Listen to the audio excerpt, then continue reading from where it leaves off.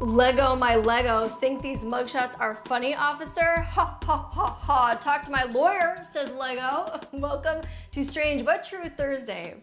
A California police department is now the one with the shocked face after a post of them abiding by a new law went viral and prompted a cease and desist from Lego headquarters. You see, the Murrieta Police Department has been using these Lego stickers to protect the identity of those who got on the wrong side of the law, allegedly. They've been doing it since January 2023. In accordance with a new law in California that requires police departments to remove any booking photos shared on social media within 14 days, unless the person remains a fugitive and is an imminent threat to public safety. But this was messing with police departments' mugshot Mondays and wanted Wednesdays, so they did this clever, although now controversial, workaround. But it was a recent post explaining why they use Lego heads on their mugshots that went viral and clearly caught the attention of the wrong person at Lego.